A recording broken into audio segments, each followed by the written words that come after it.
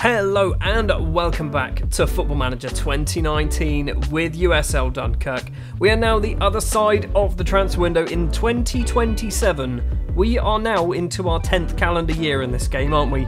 That is a very, very long time.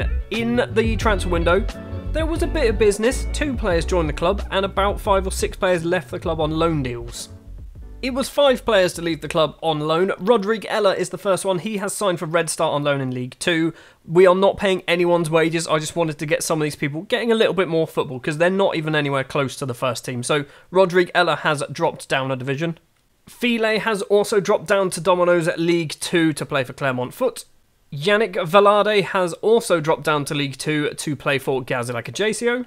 Yoon Kyung-soo, however, is the only player to stay in Ligue 1. He has signed on loan for Lorient until the end of the season and has already played 2 games, scoring. No, he hasn't scored. He might have got an assist. I'm not quite sure. He's played twice for them, though. And Algerian Sofiane Khaled has returned to Algeria to play for ES Sétif once again. He was there last season. I think he's just rejoined. How did he do last year? He 10 games, 1 goal. So, yeah, he's gone back for a little bit more time.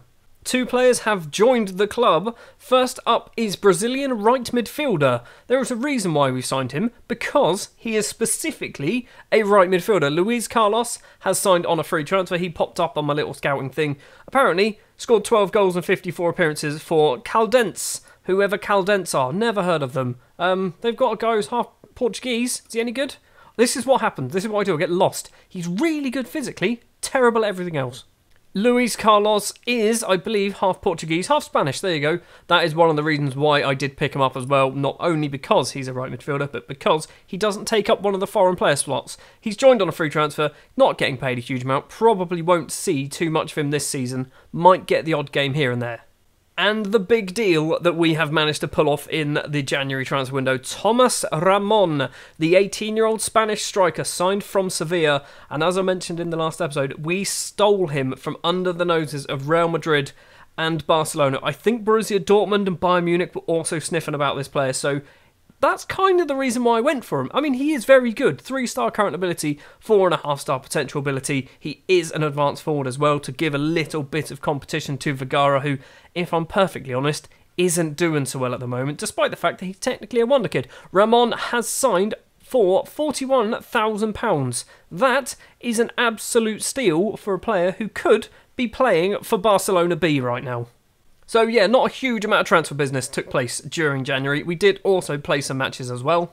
And things started off really, really well. It was in the Coupe de France 9th round against Bologna, our local rivals. We won 5-0 in this match. Vergara scoring a hat-trick after just 15 minutes. Bejaoui also scoring a free kick, as he always seems to do. And Hassan Kamara also getting on the score sheet. We then decided to play a little mid-season friendly against Borussia Dortmund and somehow put 6 past them. I don't know how we did it. Zakharov with a brace, Hassan Kamara once again, Asai Antwi scoring, Marco Vergara and Thomas Ramon all scoring goals. I'm assuming they didn't play a full-strength side in this one because we battered them.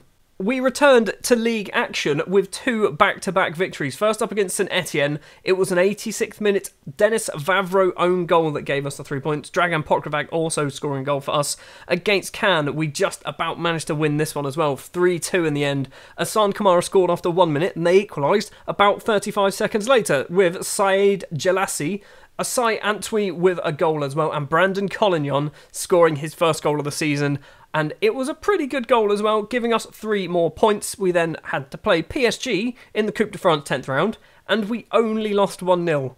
So far this season against PSG, we're actually doing quite well. We're actually in the positives when it comes to goal difference, because we've scored twice, they've only scored once.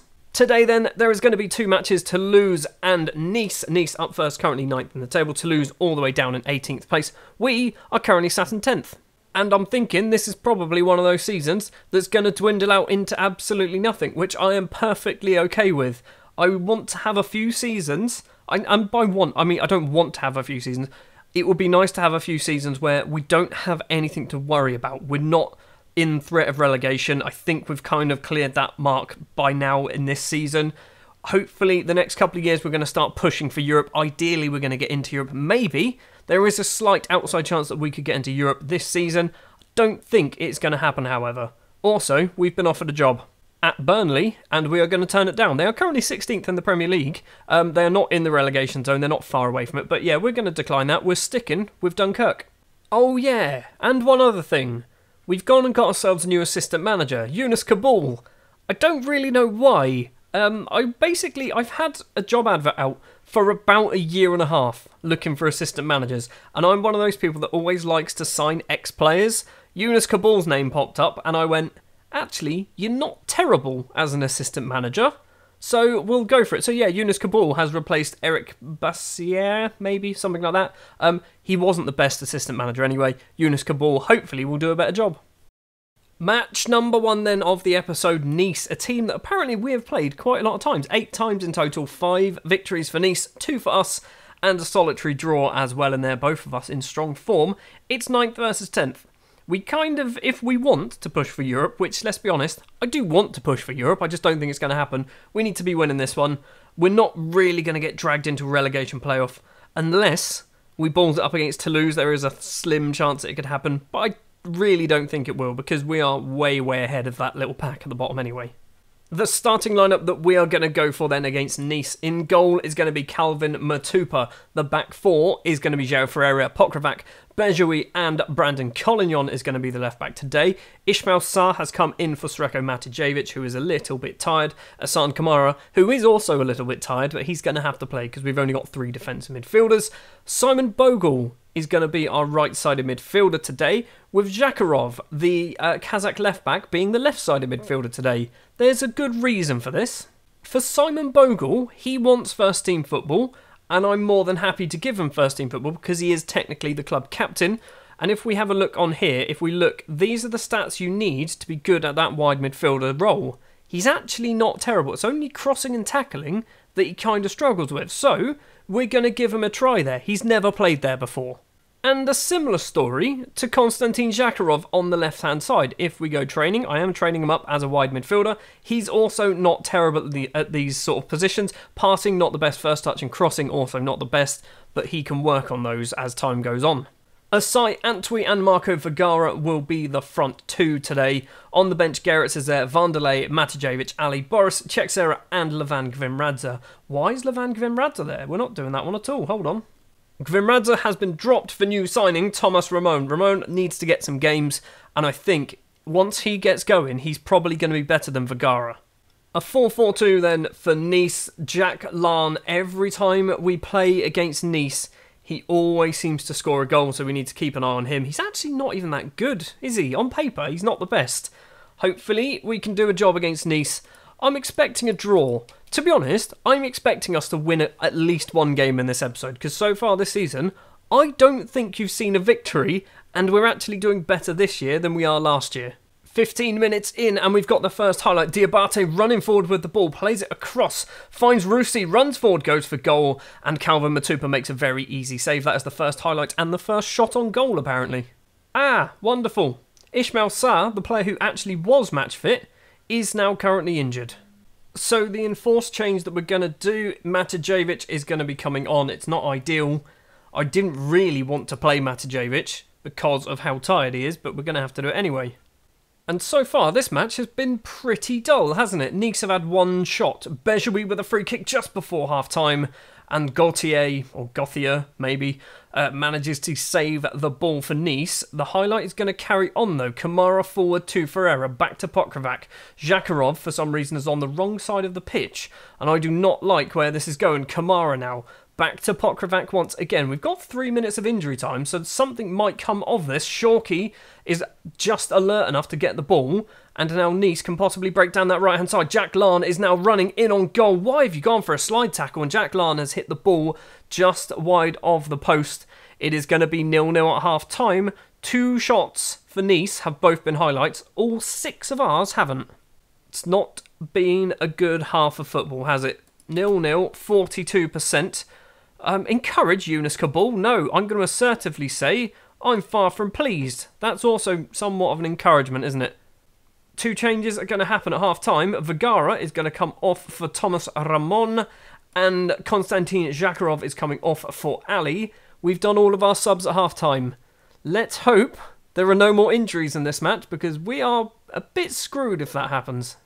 Just 2 minutes into the second half, and we have a highlight. Bejaoui heads forward, but doesn't find a blue and white Dunkerque shirt. Shorkey all the way back to the goalkeeper. Thomas Ramon is closing him down, but isn't going to get the ball. Bogle heads forward, but doesn't find one of our players. Ferreira now. He's got Simon Bogle in front and does use the young German.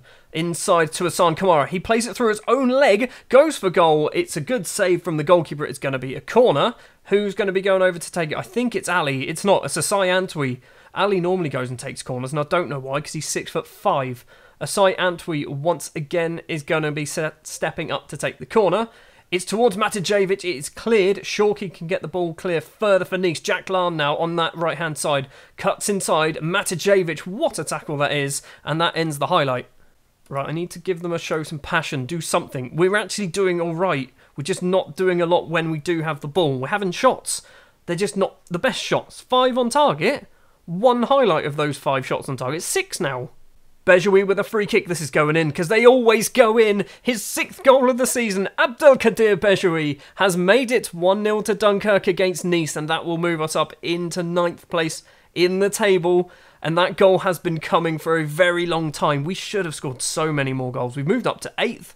Asai Antwi with a corner. Pokravac is there. His effort is just over the bar. We've got 15 minutes to play. Demand some more into the final 10 minutes.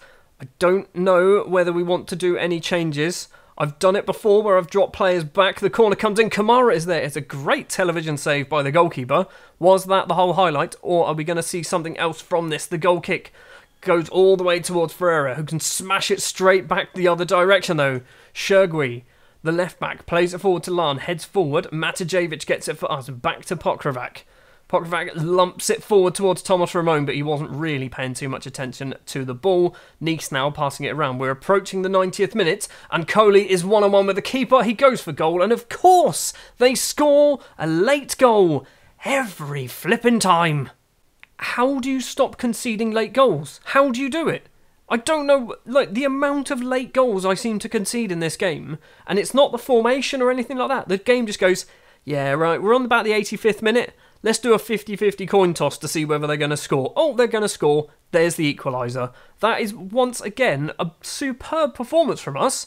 Just didn't score enough goals. And because of that late goal, we've actually dropped down in the table because Lorient managed to win also with a late goal against Guillaume, moving them ahead of us in the table. We are still actually just 2 points behind 7th place. So we're still doing a lot better than kind of expected. I'm just annoyed right now that we're not winning any on camera. Ismail Sarr as well has been injured for a couple of weeks. That's not terrible. Bejaoui once again shines as we fall again. Match number 2 of the episode then is up against 18th place Toulouse. I believe they have just played Nantes in their last match, I think is what it was. And by the looks of it, they lost 2-1 away at Nantes. So hopefully this should be our first victory of the season on camera. I think it's the first one, if we win this, obviously. I suspect what's going to happen, we'll go 1-0 up and then draw 1-1 with an 89th minute winner. Or winner, equaliser even.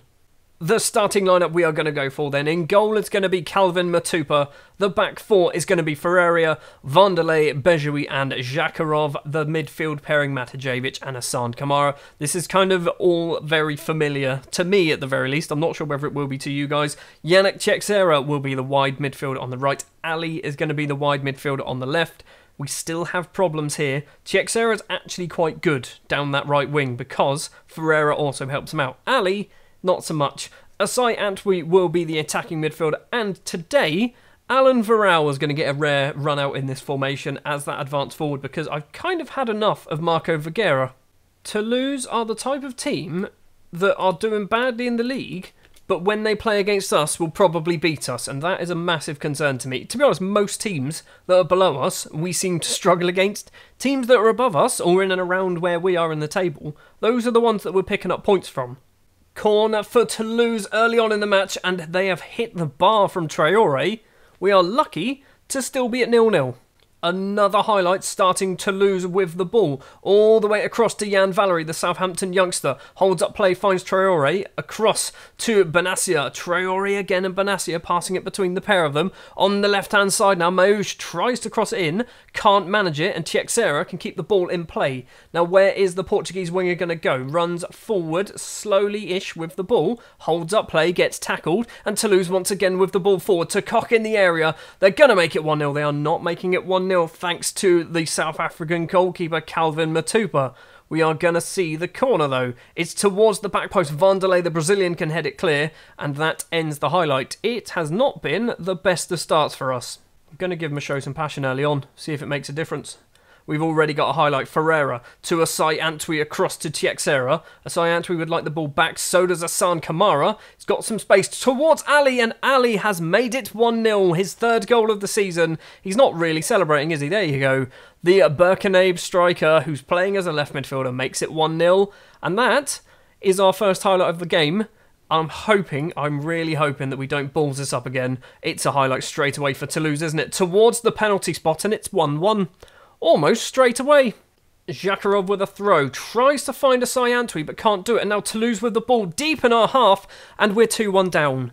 Are you actually joking me? Benassia has made it 2-1 to Toulouse, and it's all comes from this terrible throw. Who was that even to? Zakharov is on a 6.2. Ferreira on a 6.4. Zakharov's dropping below a 6.2 now. What is going on? We're never going to win a match on camera, and we're going to finish mid-table. Half-time, and we are going to be shouting some expletives at people because they have been just bloody appalling.